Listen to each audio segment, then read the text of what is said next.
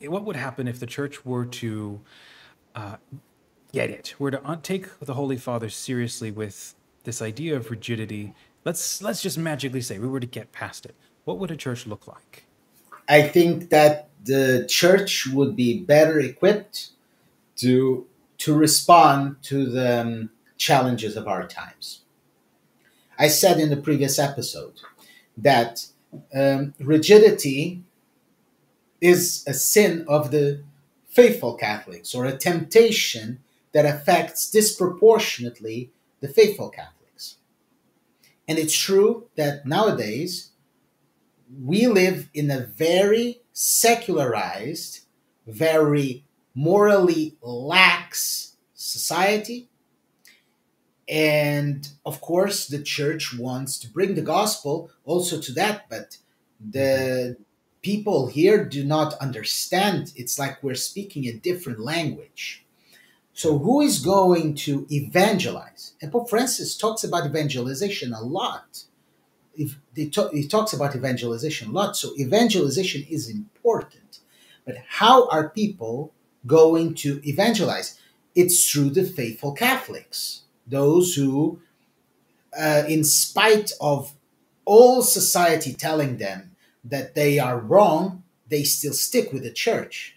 But Mm-hmm. precisely because of that, those faithful Catholics need to be better equipped to for this challenge.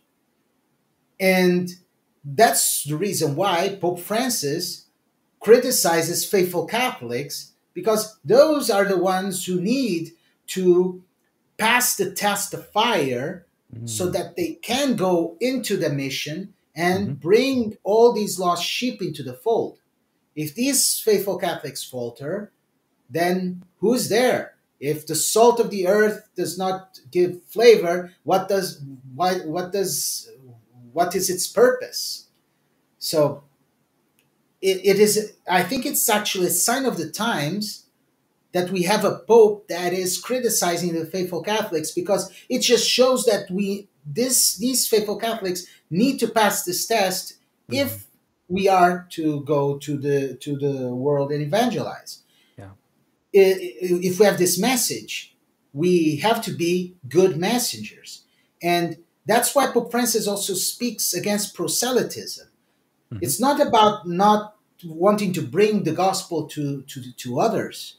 It's proselytism is something that is self-referential. I am the faithful Catholic. Let me teach you how to what you need to do. But Pathsplaining. evangelization, yeah, Pathsplaining. evangelization is not that. Evangelization is um, I I'm nobody. Okay, I am just a person who, through the grace of God, has received this vision that is not shared by any other people. So I'm going to try to live my life in coherence with this message. Even though I am frail, even though I'm vulnerable, I will live according to, in accordance to this message, because this message saved me as I was frail, as I was weak. It saved me, it Yeah. helped me, Mm-hmm. and uh, and this is what's going to click on other people who have their hearts completely closed to the message of this church, so that they will say, oh, so this message helped you, so tell me more about it. And this is evangelization. So it starts with us. So of course those all these people love proselytism, because proselytism does not cost them anything. I am the teacher. You are the one who needs to change. I don't need to change at all. Evangelization puts the burden on me, and the others follow organically, naturally. You don't Yeah. put the burden on others, you put the burden on yourself. And if you put the burden on yourself, you are rigid with yourself, but of course not excessively, otherwise, you will fall into scruples, which is also not good. And I explain that in the book.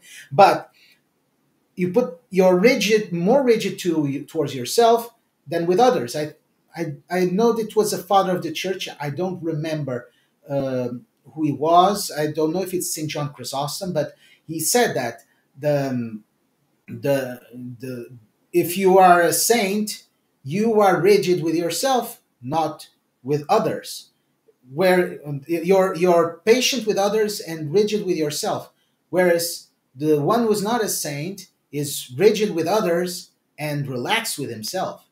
So that's the point. If the faithful Catholics cannot uh, go beyond this temptation, the evangelization effort will be doomed, which will never be, but it will be doomed. And one thing that it's not in the book, and I've never talked about this, but I always found fascinating that passage of the Bible in which Gideon is amassing an army, uh, and it's a very small army of Israelites to go against the invaders, and Gideon has this small army, and then he starts making all these small tests, and people keep failing. Go to the water and drink, and some people drink like with the hand, and others drink, and they said those who drank this way have to go away, and he keeps making these small tests, and the army keeps getting smaller and smaller and smaller. But Mhm. that's precisely this because this small army who is fulfilling these rules, and who is passing these challenges are the ones who are going to show the glory of God, so that the glory is not on the army, is it itself. And the rigorists are always talking about the remnant. The remnant. There is going to be a remnant. The church is going to be smaller. Joseph Ratzinger said the church is going to become smaller and smaller and smaller.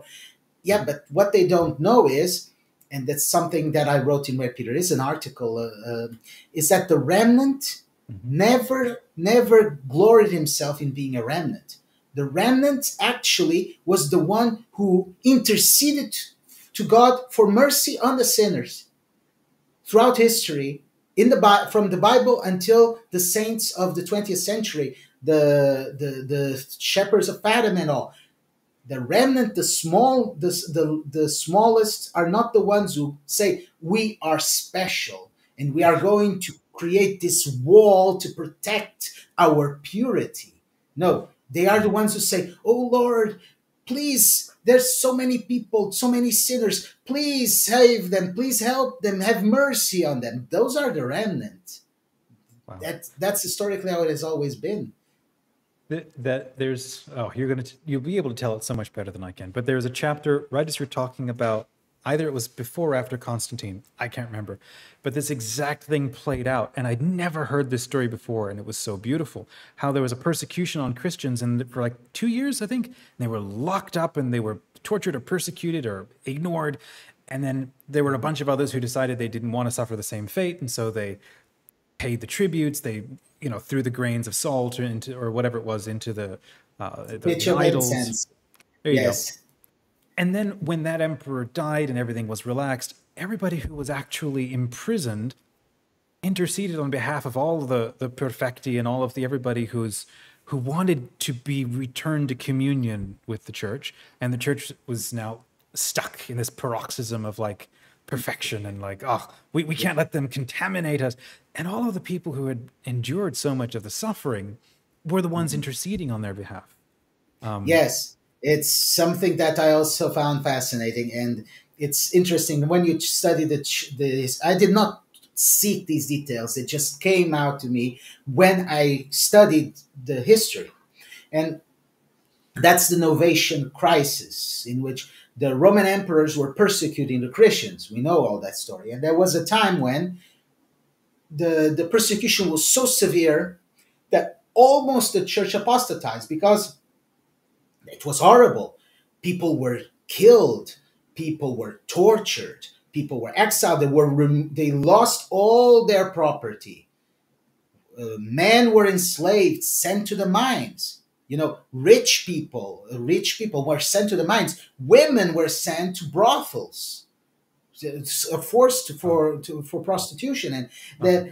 they lost everything, and it was so severe. And to prevent all of this, to save your life, to save your family, you only had to drop a pinch of incense into the pagan altar. So, of course, The vast majority of the church apostatized. And then when the persecution subsided, these people wanted to come back to the church. And the priests and the bishops were like, no, this is laxism. And we must understand that at this time, Yeah. grave sins did not have a proper means to being forgiven after baptism. You Okay. make the point later on that Yeah. confession, in the introduction Yes. of The confession as a sacrament of sacrament, was seen as reconciliation. such a Yeah. laxist thing. Yeah. The sacrament of reconciliation developed from that. Yeah. And so the priests were saying, no, sorry. Now you can never take communion again. May God have mercy on your soul at the end. But now you excommunicated yourself because there was no mechanism to return these people back. Yeah. And we have to give honor to those who actually endured, who survived this horrible torment, and those who remained faithful, the stantes, uh, they were the ones who said, we don't want honor, we don't want to be honored at the expense of all those poor souls that are outside of the church. Forgive them, we forgive them. Why don't you forgive us? Some of them even said, some of them, because remember that the theology was still not well developed at the time. So the martyrs become saints who intercede for us.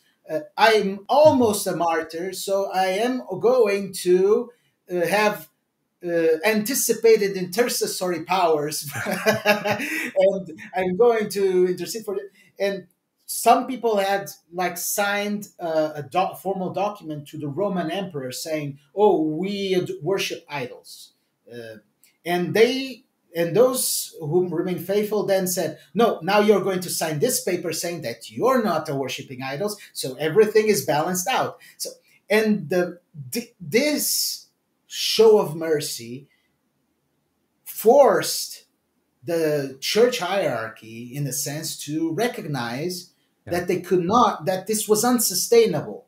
They could not have 90% of the church outside of communion. And it's something absolutely beautiful. And these who had endured torture, who lost family members, there were a person who interviewed me recently told me that some of them were in those synods, those councils where they made decisions. One of them did not have an eye, another did not have a leg, and they were like saying, "No, no, no, we have to forgive these poor souls because they were the ones who knew how hard it had been." So they did not hold any hostility towards those who had failed because they knew how hard it had been. And that's precisely a difference of attitude. There are people who say, "Oh, I follow this, so you also have to follow it. It's only fair." But a Catholic who felt the true thorn of the flesh of those of the hardness of the hardships, this is the person who knows that that I received mercy, so I need to extend mercy to others. It's a different attitude between those who endure hardship. Either you use that to accuse others, and then you fall into the sin of pride, or you use that to become more humble, to learn to love your brothers, and precisely try to understand the weakness of humans, and try to help them. Yeah, there's that whole point of the book. Obviously, it's called Rigidity. So that compulsion, the temptation on the part of those who see themselves as faithful. The temptation. You said this in the last episode, which I thought was brilliant. Which is the temptation of the faithful is to become rigid. And I was thinking about that latest, I don't know, I think Hulu put it out, maybe it was a year ago, called Amen, where the Holy Father sat with a group of young people. And then the one girl, I remember, who was a faithful Catholic, and making a couple of points. And then the Holy Father very, very gently leaned into her, and he he quite basically warned her about the temptation of rigidity. And I remember seeing Twitter blow up about how could he attack the only faithful person on his side when she's doing, working so hard to, you know, stand up for what's true. And it's like, well, at the same time, I had to sit with it for a minute and then realize, oh, what he saw is that there's that temptation of being so self-assured. And of course, it's a hard job, especially today, to try to understand what is the right thing to do, and then to have to hold fast to it in an environment where everybody thinks you're ridiculous. This actually brings up a thought about how, just again, reading this book and how it feels like a spiritual retreat. Because every era, every chapter that you chronicle as we go through the story of the church shows how easy it would have been for the church to collapse into a rigid mindset. Here are the rules. Here is what is just obviously how we should be responding to the situation. This is what just makes sense. And then the church doesn't side with that. And thinking of oneself as like a new atheist, looking at the story of the church, and you just imagine it's this massive, monolithic, magisterial thing progressing and just torturing and crushing people over the centuries. And then you go and you read a book like yours, and you're like, the church had every opportunity to be that monolithic, magisterial thing, and it never did in that way. It's this thin red line of constant trying to find the merciful thing, the thing that respects the person without falling to either side of being too lax or being too rigid. Last little question then for you: what are some of your favorite people that you like to think about? Like you'd mentioned Saint Paul, or Saint Jane Chantal. Who are some short little stories of saints or people that you like to think about that inspire you? Well, uh, that's something that it's also interesting. It comes a little in the vein of the God of Surprises, which is um, some the saints that come and I feel like help me in these projects are never the ones that I thought that would come. Because they are the ones who I never thought of. But they come. They actually come and kind of nudge me in the correct direction. I was thinking of, for example, I never particularly cared much about Saint Augustine because I always was more fond of St. Thomas Aquinas, for instance. And I was writing, and this book has lots, St. Augustine features in three of the chapters, actually. And one day I was writing on St. Augustine and writing this chapter, and I found I had a breakthrough from some writings of St. Augustine, and this is very good. Let me pick it up. Let me pick it up. And this was completely involuntary. At the end of the day, I was browsing social media, and I saw people saying, "Happy Feast Day of St. Augustine." So this was not this. I did not search for it. It just happened. So, yeah, Saint Augustine, sure, he is very. Actually, it's interesting because we can say that those who were a good antidote for rigidity were the ones who actually had to be a bit rigid Mm, or who struggled with rigidity.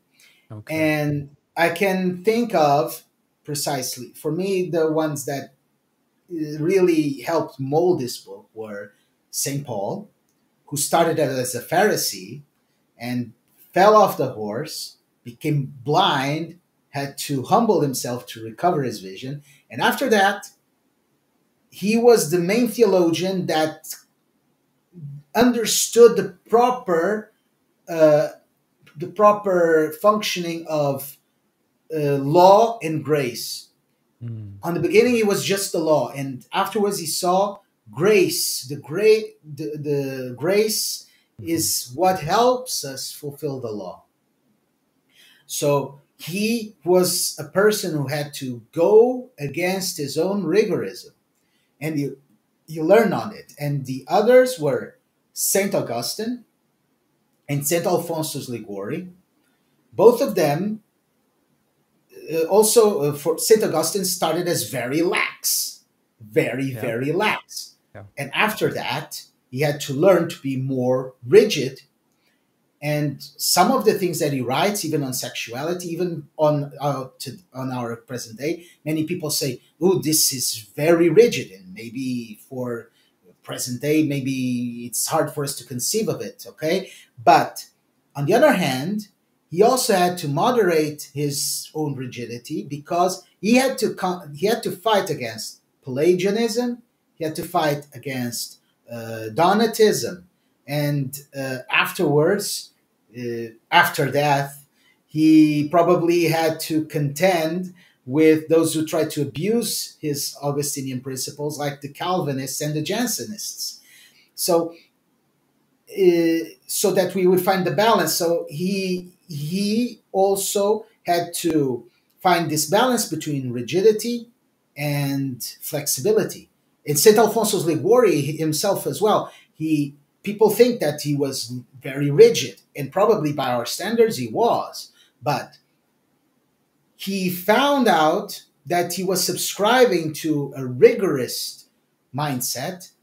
And as soon as and Pope Francis talks about it, when he went into the confessionals and he found the real people in real life, he noticed that he had to tone down a bit.